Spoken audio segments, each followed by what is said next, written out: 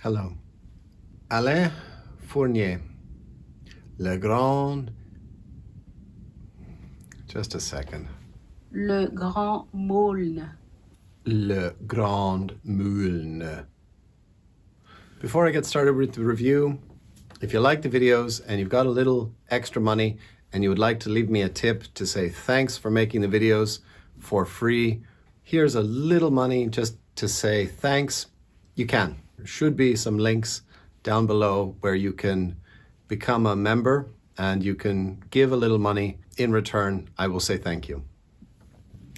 Le Grand Meaulnes is, it's very difficult to describe this novel because it really took me by surprise.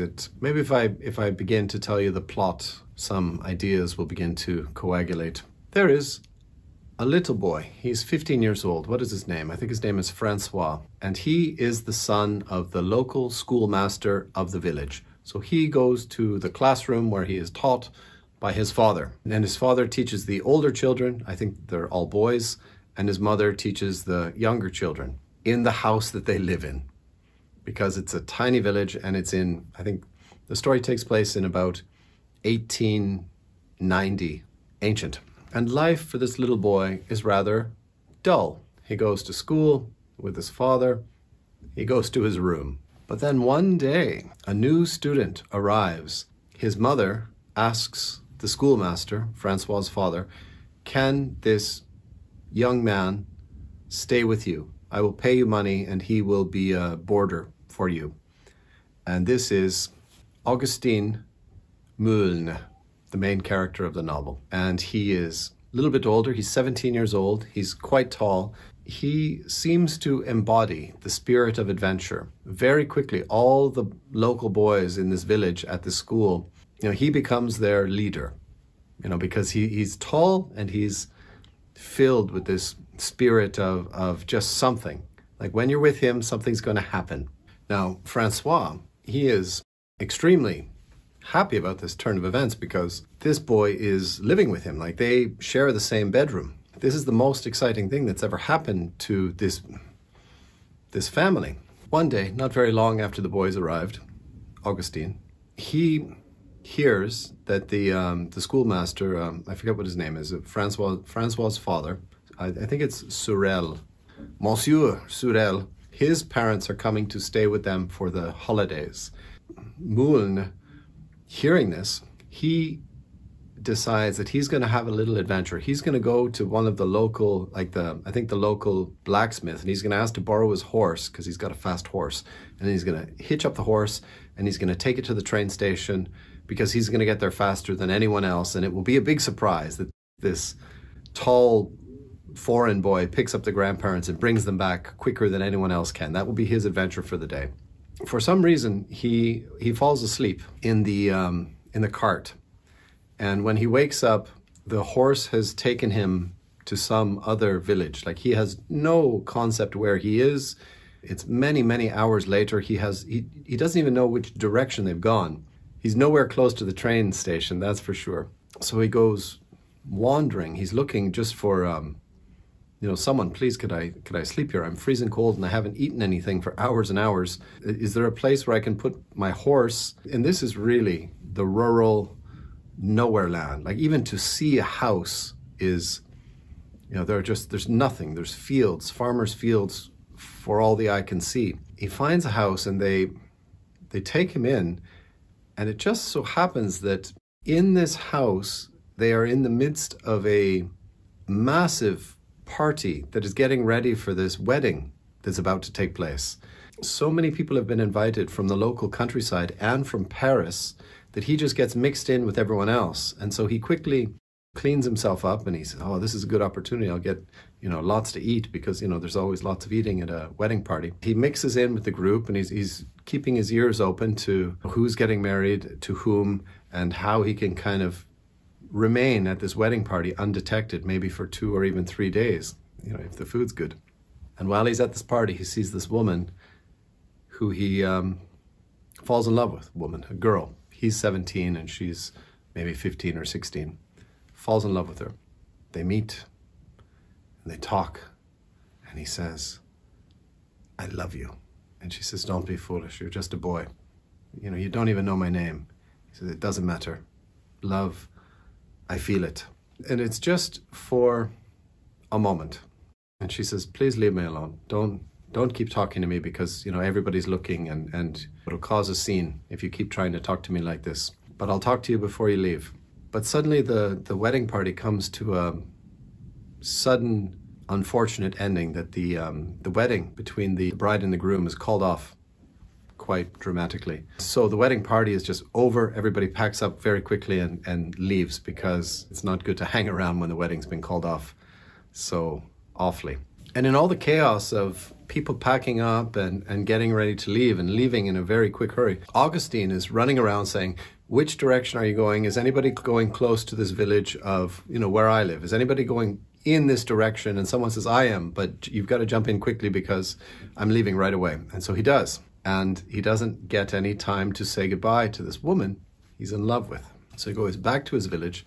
He falls asleep again because he's been up for 2 or 3 nights in a row, just dancing and having this wedding festival. So he falls asleep in the cart again. Eventually he gets back to his tiny village. He has no idea where he's been.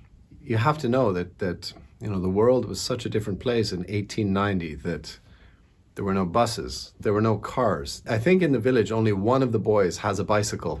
It's like having a spaceship, you know, in terms of luxury and speed and modernity. So he tries to figure out which direction he went in so he could get back to that village to see this girl that he's in love with. And he tries to put the pieces of the puzzle together, but something happens that he has to go back to Paris to be with his family. He doesn't forget though. He still nourishes this love, this young teenage infatuation that he has with this girl because he's going to ask her to get married. If he could just find her, if he could just find where she lives and get back to this village. But he can't. He doesn't know. He knows that he goes on that road, but you know, when he comes to the crossroads, he thinks you go to the left, but it may be to the right. And then from there, after that, he has no idea which way to go to get to this town. So that is really quite magical. Now, Francois, he's really quite upset when Augustine goes to Paris because now his friend is gone and that pretty much means no more adventures. But he keeps trying, like he remembers this adventure of how much Augustine wanted to find this girl again, and Francois also keeps working on this. Like he thinks that he will be doing his friend the greatest thing ever if he can find this girl for him. He'll write him a letter in Paris, say, I found her, because his life is boring. He's got nothing else to do. He'll probably go on to be a local school teacher in the next village over, the same as his father was. You know, that is his future prospects for the rest of his life. So this adventure, it occupies his mind. He wants to help his friend. Like it will be the culmination of this great big dream that it feels the two of them have been living together. And he does find her. And he writes to Augustine in Paris. And he says, come back. I can introduce you to her because I know who she is and I know where she is. Now, I'm not giving away too much of the novel. I promise you I would not do that. But what do you think happens next? Does Augustine go back to meet this girl that he had this like overwhelming infatuation with? How can he help himself? Like, of course he has to.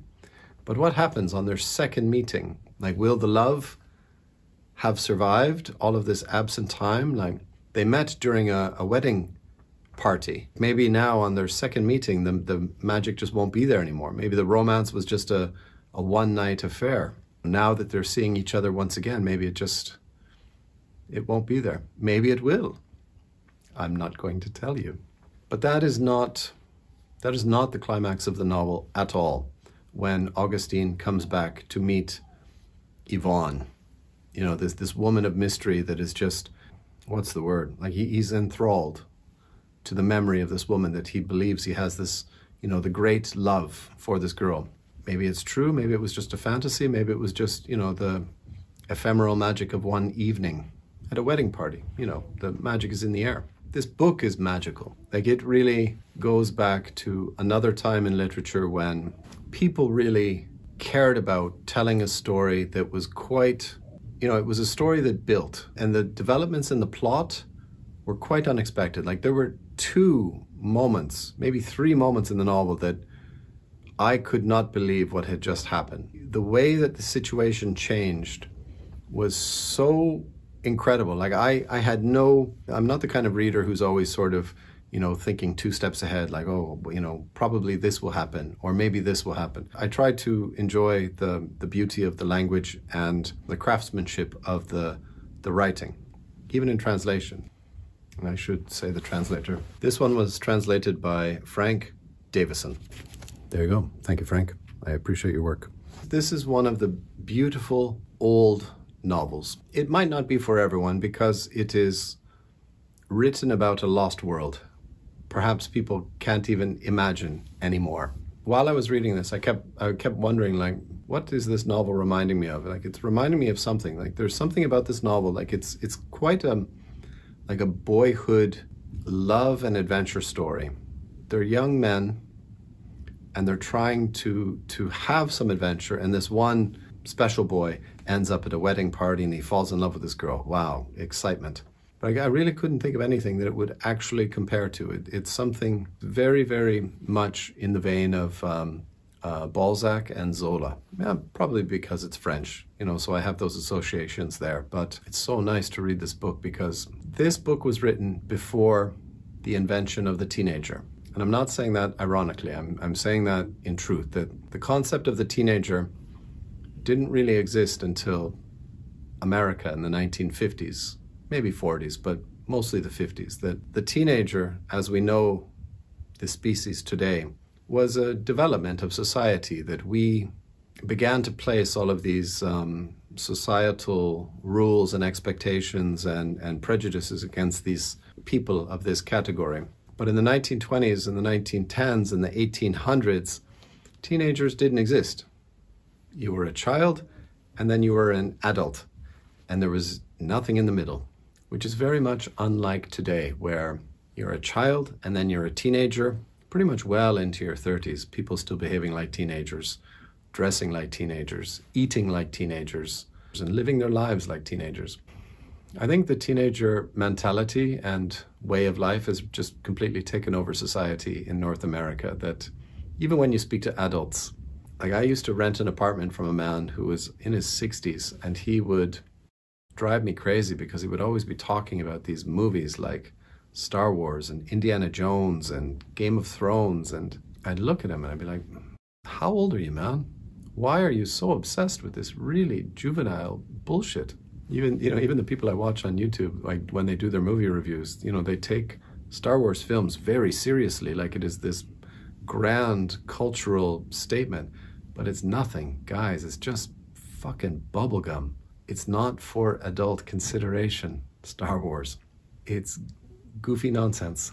Anyway, so I really quite love this novel because it's magical.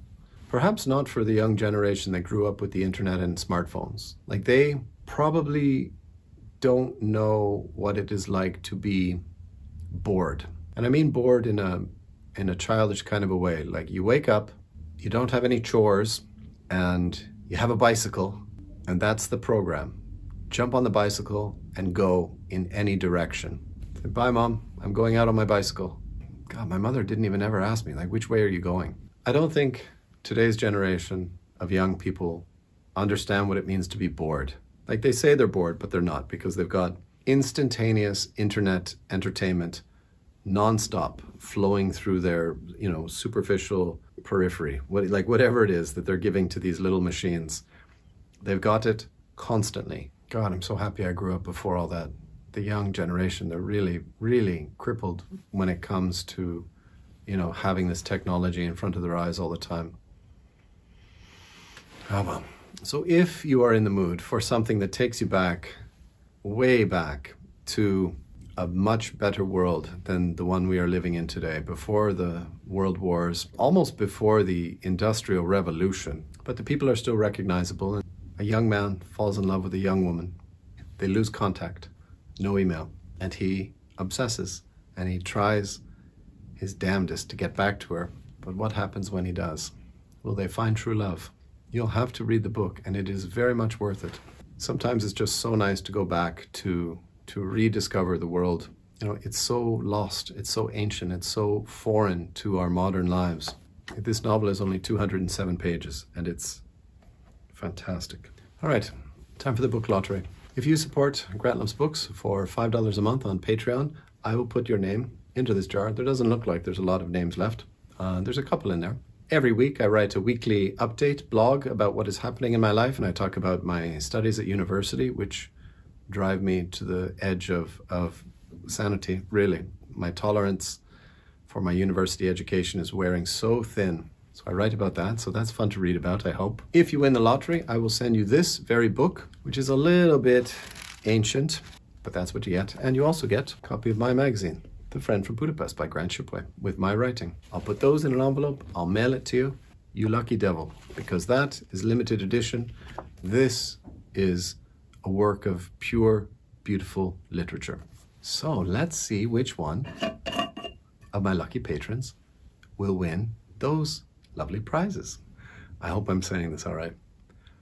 Parastu from Montreal. Hey, you could actually read this book in the original French. You might want to, because I just naturally assume that anything in the original language is better than the language it is translated into. I don't know that it could ever really happen that the translated version is better than the original. You know, the original is the one with all of the nuance. The translation, as perfect as it might get, is missing something, especially from French. You know, like with the male and female adjectives, or not adjectives, the like possessive nouns, you know, table, chair, man, woman, you know, like that boggles my mind. Paris too. I'm going to send you this, I'm going to send you this, I'm going to put it into a nice envelope, and I'm going to send it to you in Montreal. Thank you very much for supporting the channel. I appreciate it. And thank you to all my patrons on Patreon who are supporting the channel. Thank you all very, very much. Sincerely, you are all very kind. All right, is that everything? Yeah, I think that's everything for today.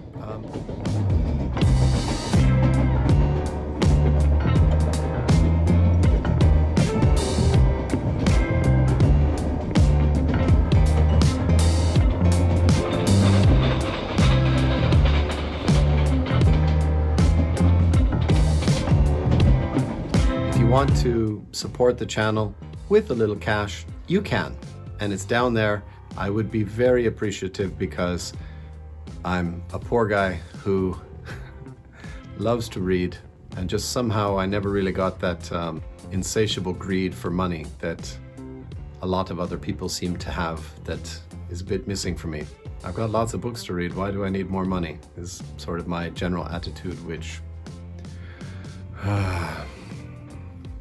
oh well, that's just me.